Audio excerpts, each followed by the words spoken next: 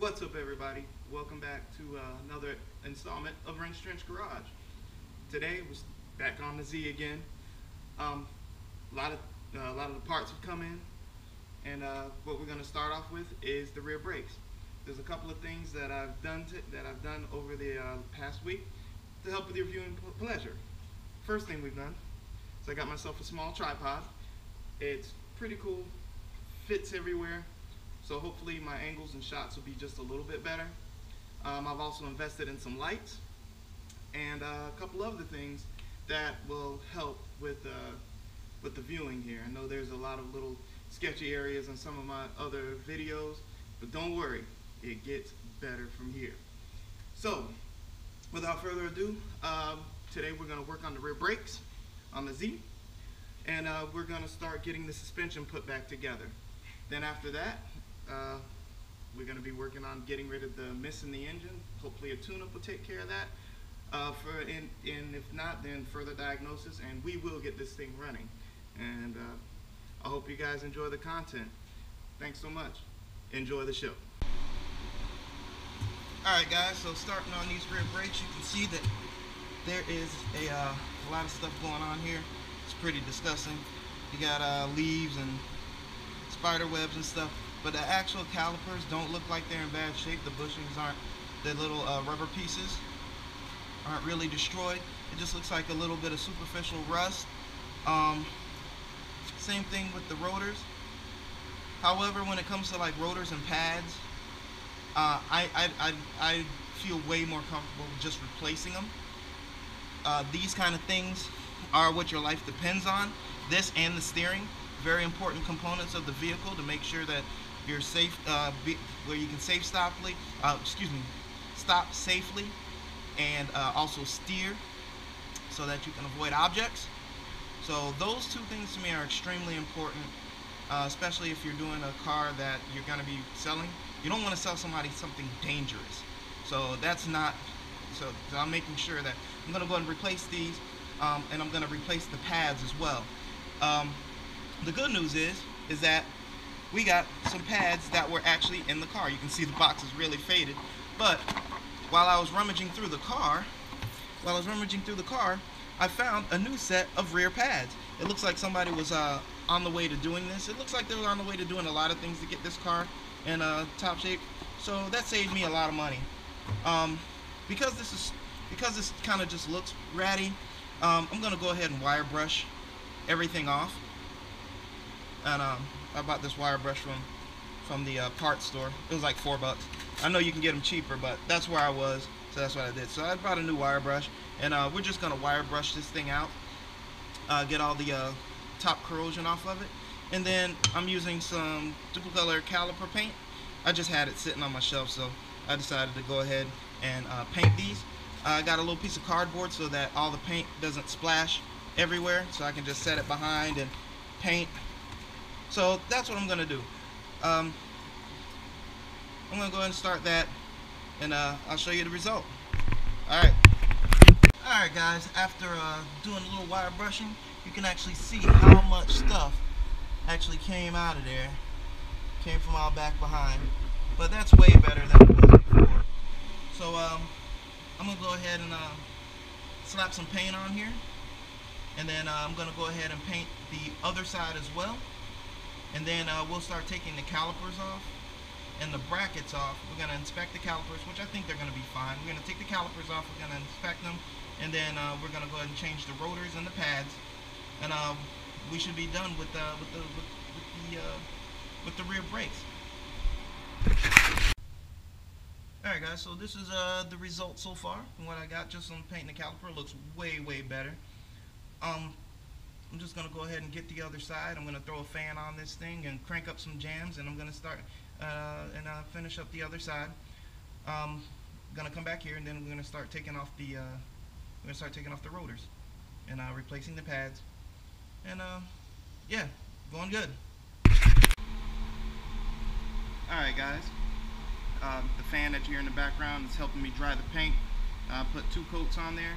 The other side I went ahead and wire brushed, and also used some brake cleaner on there to get all the dust and stuff off of there so the paint sticks.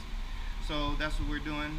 Did it on both sides, and so now while that's drying, I'm going to go through all the parts for the brakes and show you what we got going on. So here, see that old box of the new brake pads that came in the car, which I'm still really excited about. I don't want to keep you in wobble vision here, so I'm just gonna go new pads. We're gonna stick 2 over here, and we'll just put all of them here for now. That way we can go through and get the ones that match on here, and then the other 2 we know are gonna match on the other side. So here we have new rotors.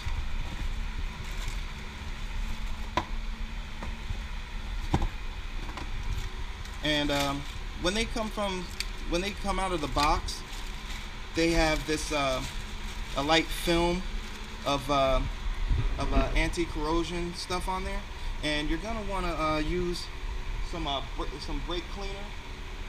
You're gonna want to use brake cleaner and wipe those off as soon as they come out. I'm just using the regular store brand stuff. So yeah, just wipe them off real good. Get a rag, clean them off, and before you install them. That way you don't have that anti-corrosion slick stuff on there, preventing you, hindering your stopping ability. So once this is dry, we'll go ahead and start disassembling and taking this off. Alright guys, it looks like this thing's just dry enough.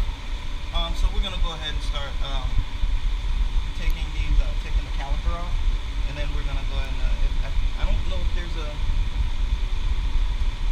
there's actually a retaining bracket on here as well. So we're gonna take this off. This is a 14mm wrench. So we're gonna go ahead and take this off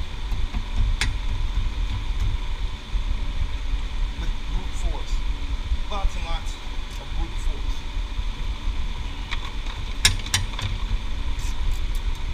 So we take this off here.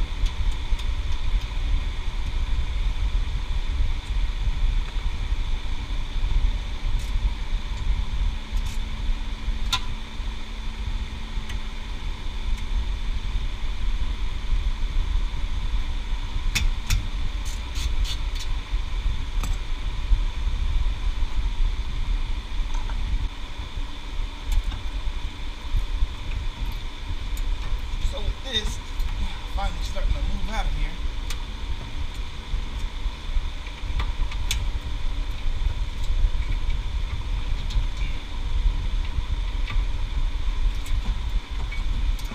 There we go.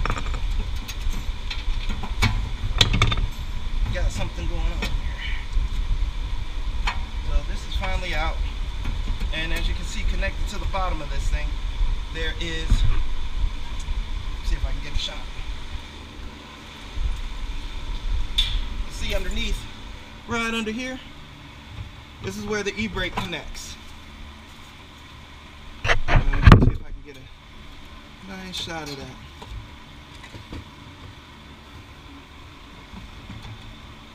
Under here you can see the connection for the e-brake right in there, holding on.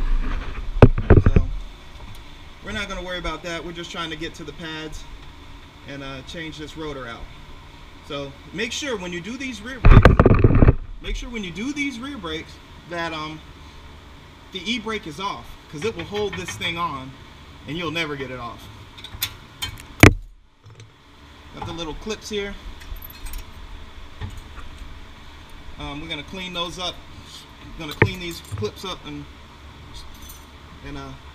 put them back on, because they didn't provide me with any new ones. You could get new ones, which is not a bad idea, but for what I'm doing, I'm just going to clean those up. They still look like they retain pretty well, as you can see, because they held it on so good. So we'll do that. Alright, so right here we have this bolt. It is, I can almost bet it's going to be a 17mm. Alright, so yeah, these are actually a 17mm, and we're going to break these loose so we can take the retaining bracket off. 17. 17. It's Persuader. Hey look, these are Pittsburgh ratcheting wrenches, and I'm telling you, for the price, I've been beating on these things and beating the hell out of these things. These Pittsburgh ratcheting wrenches are not that bad. Get the full chrome ones, they're pretty good. I haven't had an issue with them. Been using them for a good amount of time. So, not to say cheap out on your tools or nothing, but man, I'm telling you, sometimes you can just take a chance on something a little cheaper. And these Pittsburgh ones from Harbor Freight work fine for me. You see, I just beat the crap out of it with a hammer, and it's getting the job done. So I have no complaints. Alright, so now the rotor's ready to come off. Two 17mm bolts takes the bracket.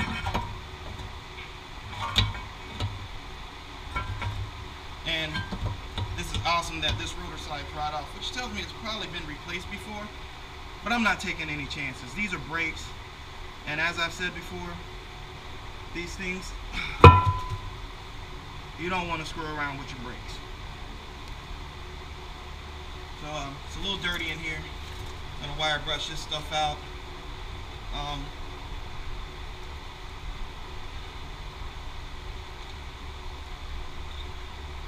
The bearing sounds relatively smooth. I don't hear any noise coming from it, no clunking, nothing like that. So good deal.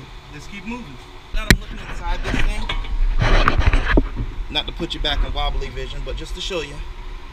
There's a rubber piece right there. There's a rubber piece right in here. And it's actually in pretty good shape. There's a little nick there, but it's not torn. So I'm pretty confident, very confident in this caliper. Now I'm gonna have to wind this back before I put the new pads on, but I'll show you that in a sec. What you do to back this thing, there's this little tool that you can get from any store, right? And what you do is you can put it on the end of a ratchet, and then you put it on here where you can get it to attach. You see there's different knobs for different things, and so you get the one that actually fits, and then you can actually use a ratchet to wind it in or out. Now normally I'd like to put it on here and bolt it in, but I'd have to put the bracket on, and that's actually getting painted right now, so it's drying, so I can't do that right this second. But I'm gonna try to do it by hand. If it doesn't, and there you go. You can see it spinning. So you can wind this back in with this little tool right here.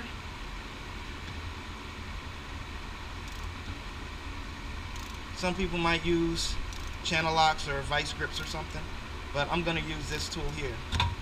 And then when it stops turning, you've wound it in as far as it can go. And then you can fit in your new pads. But this is, let's see if we can get a good shot here. But it's actually helping me out a little bit. I've seen these things get stuck, real stuck. But there you go. This is wound back in. You can see it actually pulling back in.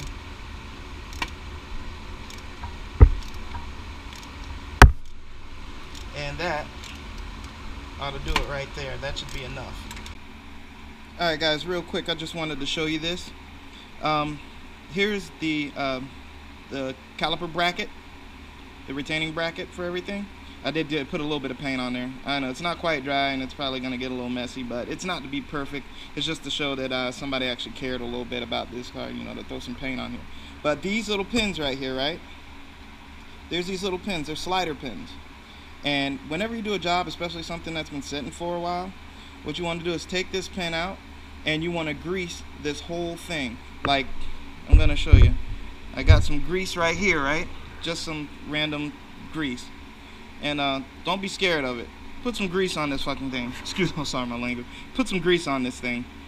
And The grease on these pins actually allows the slider to work a lot better, because the actuation, the gripping force of the caliper itself depends on it being able to slide on these little pins here.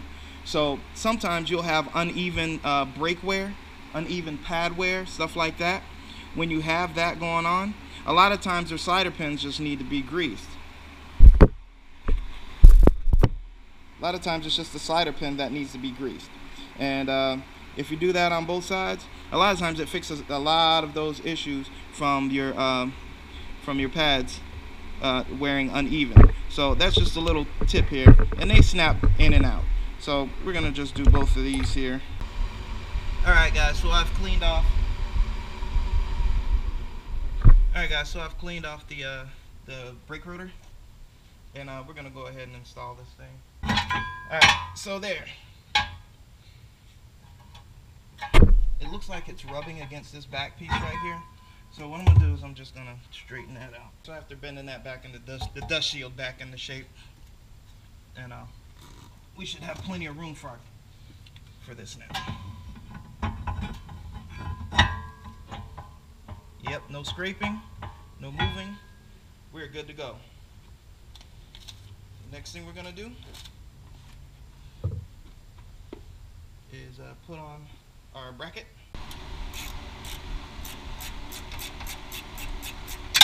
This is the bottom 17mm bolt for the bracket. Took me a little while to get everything kind of finagled into place, but it wasn't that bad. Just brakes. Anybody who's done brakes knows brakes. Sometimes you get them good. Sometimes you get a little difficult ones, but so far so good. Just gotta make sure this is on nice and tight. Just a few teeny taps. Don't want to overdo it. Just a few teeny taps to get this thing on nice and tight. So there. We're gonna stick our caliper on. Right after we put our pads in and clean up. We're gonna clean up our little brackets here too. So sit back. Okay, so now that we got our little brackets all nice and cleaned up, I just used a little bit of brake cleaner. You can also use like paint thinner. Anything that removes grease real good, you can use it for all that stuff and get it done if you don't have any brake parts cleaner. But anyway, we're gonna go ahead and stick these back in where they belong. So we got the little clips adjusted and it holds into place. The next thing we're gonna start putting in our pads. And with the pads, you want to grab yourself a little glove here. I always keep a box. I try to keep a box of them around. So grab a little glove here. Oops.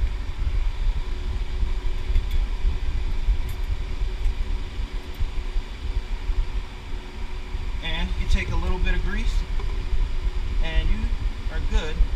Put a little bit of grease on the ends here, to make sure you do not get this grease on the pad. Don't get it, do not put grease on the front. You can put a little bit on the back to help with brake noise. Alright, a little bit on the back, and a little bit on the back, a little bit in these corners, right here.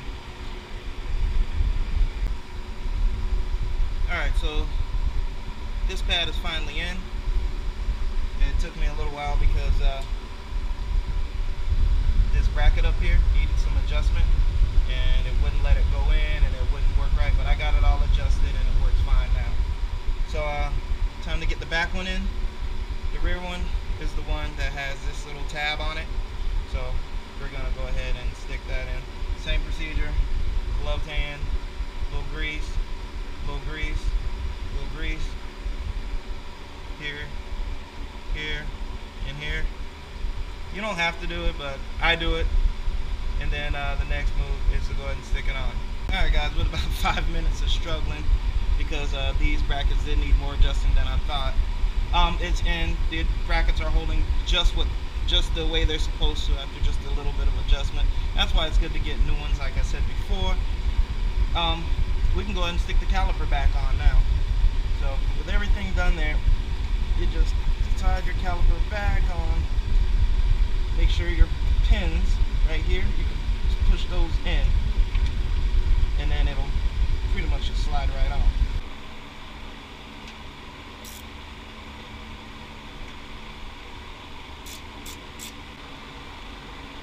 There we go. So, there you have it. Nice clean brake job. Everything's on, everything's good. I'm just going to do the other side. There's no need to explain this all over again. Same thing. So yeah, this is what we got. Not too shabby. Looks nice and clean.